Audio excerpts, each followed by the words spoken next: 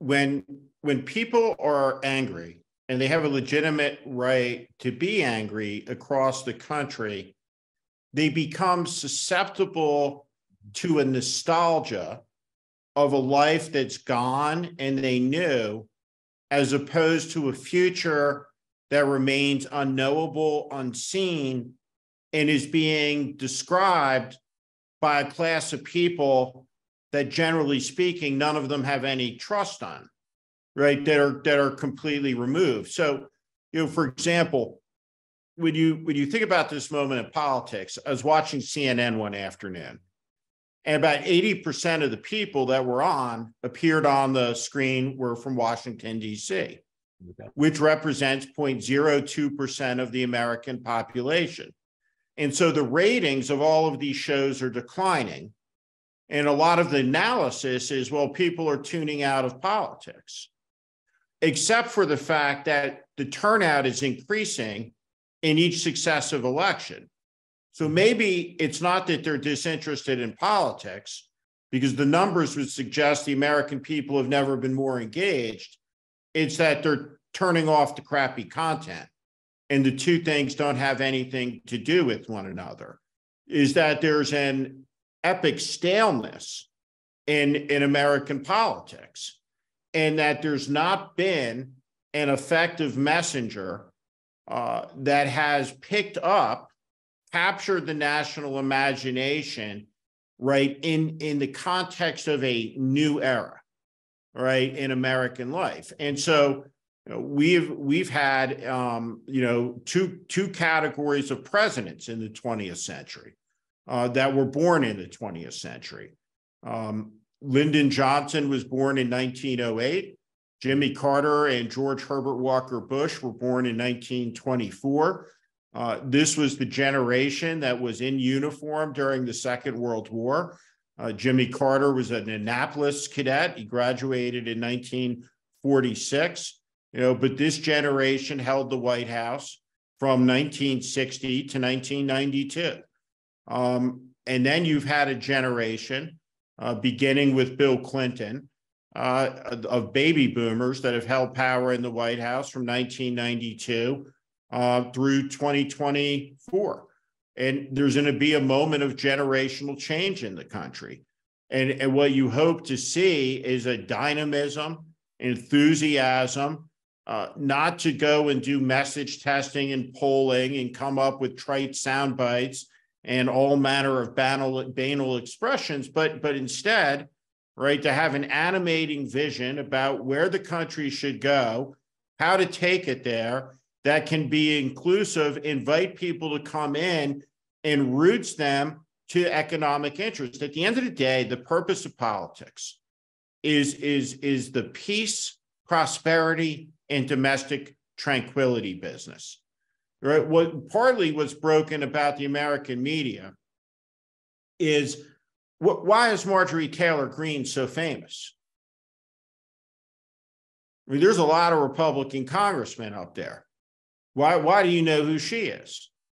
You know who she is for the same reason that people slow down and take a look at the accident, because of the spectacle, because of the incentives, because the person who's up there who's an expert in nuclear arms proliferation doesn't get onto cable news.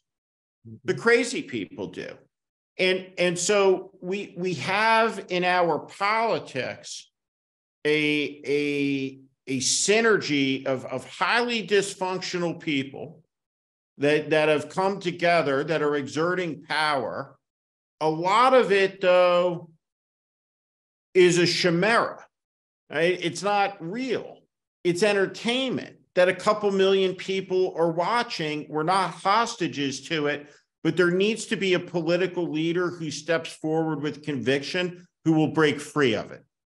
And that's someone who's younger, who has idealism, enough pragmatism, and can articulate a reform message, because we need deep reform across wide swaths of American life.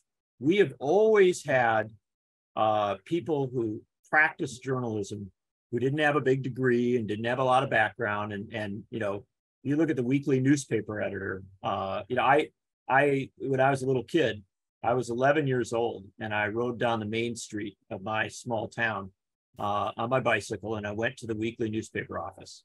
And I said to Carl Kruger, who was the editor, publisher, reporter, photographer, printer, ad salesman, and everything else at this, it was a one-man shop in this little town. Said, I'm, I read the Constitution, I read the Bill of Rights, I'm reporting for duty. I want to be a journalist. And he said, well, great. I'll give you $5 for every story and $1 for every picture that turns out. And I rode off on my bike, and that night I covered the school board meeting, right? So it's important to understand that journalism is not, it's not a group of high priests, right? It's not a group of people who, always are, the perfectly trained, most knowledgeable or something like that.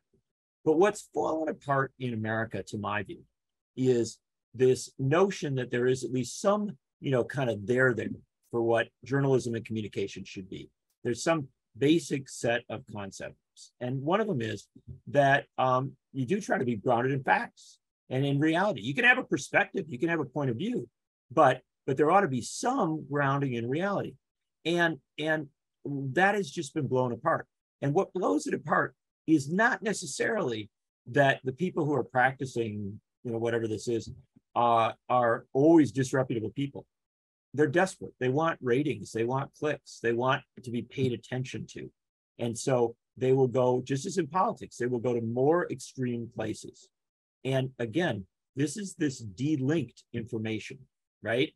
It is the best way, if you're in social media, the best way to get a big following, right, is to talk about the thing that everybody else is talking about, right? The biggest issue, and just say something more extreme about it. The best way to lose a following, right, to end up nowhere, is to talk about something that is perhaps very, very important, but doesn't lend itself to clicks and ratings, right? That actually has a depth to it. What we're doing here, just think about the time we're spending here. We're going to spend a couple hours. We are involved in spending the better part of a couple hours where we're talking and we're going in deeper. It doesn't mean that Steve or I or you, Susie, or other folks here are going to get all the way to where we need to be, but we're giving it the time and the space. Most of our communications now doesn't do that.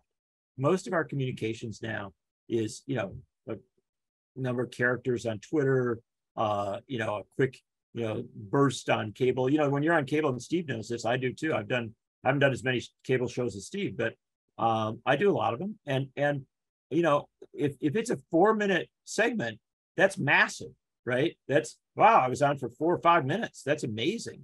But you can't say it. You don't say much there.